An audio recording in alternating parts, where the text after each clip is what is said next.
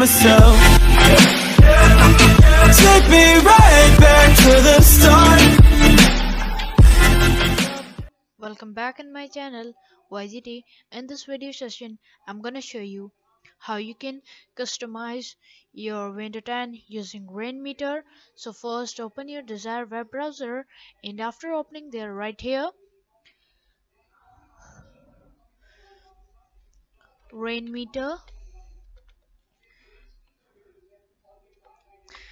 and hit enter. After hitting enter you can see the first link. Click on this, and after clicking there you can see this is a C++ program, and here you can see the new version of Rainmeter.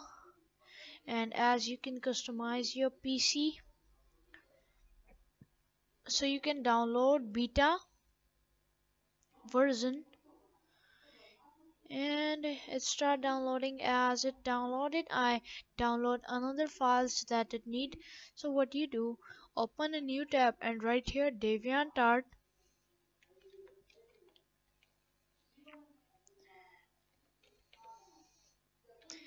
and after writing here you can go on this third DeviantArt Rainmeter screens, and skins on Rainmeter you can see. And after downloading the Rainmeter you can show in folder, and then also run as administrator. And after running as administrator you can okay, and always be on standard installation, then next, then install, and then finish. And after you can see that Rainmeter is installed. So you can find themes from here also, but I already search here, so you can see there are many schemes. So after installing you can see the things here, and from here you can download any, like a find a theme, like I choose this theme by clicking here, and you also check from here that what's it include, and just click here download.